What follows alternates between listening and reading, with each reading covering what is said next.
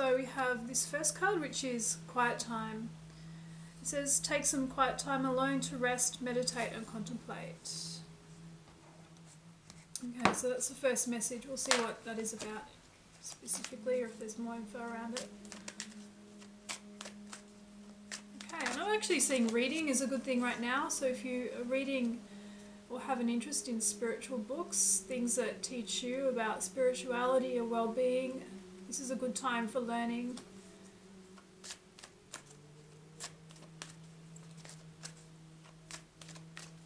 So I'm also hearing withdrawing from technology, so having some time away from technology.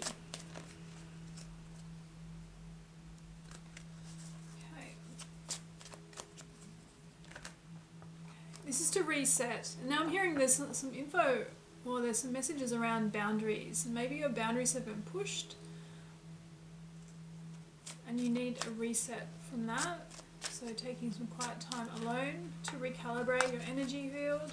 And some people may also be using technology too much, so they need to step away. Here we have the card, kick up your heels. So definitely time for rest. Often we have rest because it's preparation for something that's coming forward for us, and we need the energy that in the future to ride that wave. I'm not saying that's a bad thing or good thing, but it's to build up in preparation for it. Okay, so let's get more info about what is coming forward for you, or for anyone in this collective that resonates with.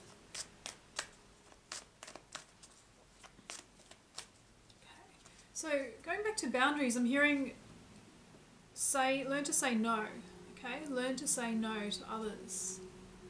Especially when it crosses your boundaries in terms of your feelings. When you feel that it's not the right answer to say yes, you've got to listen to that. You instinctively know to say no, but you don't.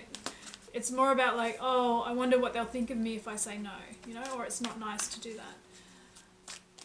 Maybe this is why you may have needed rest as well, because you are just exhausted from whatever you've been saying yes to.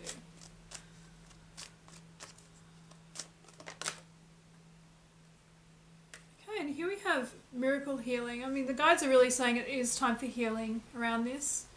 So I'm wondering if this is something you already know to do, but you're just putting it off. Because you're too busy, like your to-do list is too big or whatever. Okay.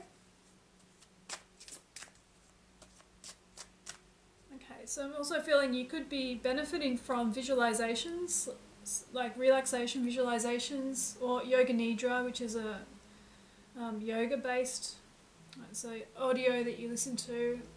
It's not a yoga physical practice, but it's for mental relaxation and really helps you recharge your batteries.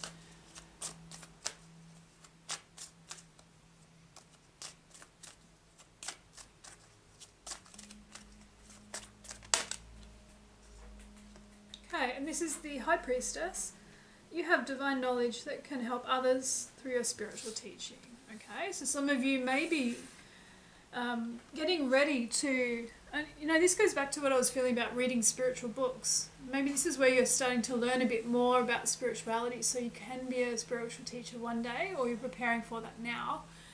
And often when we are gearing up for that kind of thing, our higher self will indicate we need rest period to build up for it, because our energy body needs to be able to channel higher vibrational energy. You can't do that when you're really tanked out, exhausted. Okay. We'll use this Divine Abundance Oracle now. That's my dog shaking off.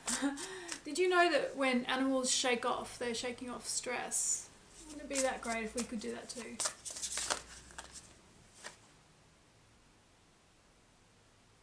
Okay, so here we have True Offering. And that's really just offering without any strings, I think in line with the teaching, spiritual teaching, and having courage to do that as well, okay? So courage to step forward. When your soul is presenting itself in this life purpose kind of way, it can be a bit scary, but you just step forward knowing it's the right thing to do.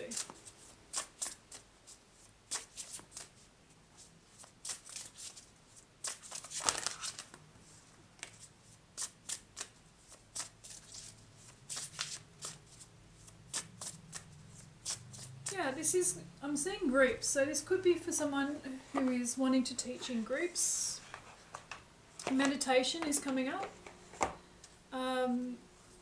Maybe Buddhism or things like that, you know, things that people want to learn about because it broadens their spiritual knowledge, but it also opens their eyes up to more things.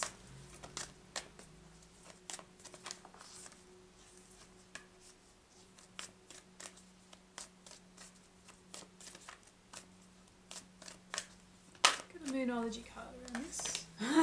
Okay, so this card is saying you are good enough, right? So there may be some self-worth issues where you need to overcome the, you know, it's scary. And that's where the courage comes in. Offering without resistance. See how the hands are just, I'll just show you closer. The hands are just lifting, there it is. Lifting, letting the bird go free.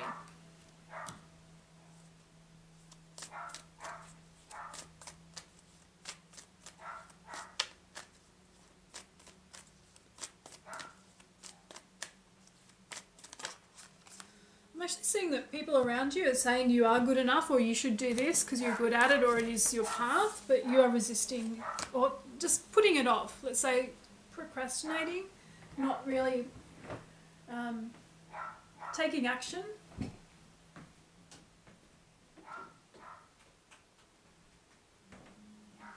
However, excuse me, Spirit is showing me, and that's the throat chakra. When I do readings for people, I often cough because it's the throat chakra. I'm empathic and I feel what's going on in the person.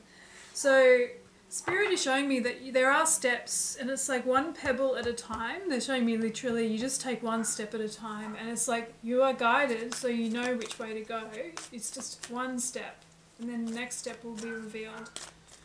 Part of it will be connections with other people that will help you. And here your hard work is paying off. So you know, it's worth it, they're saying. It is worth it.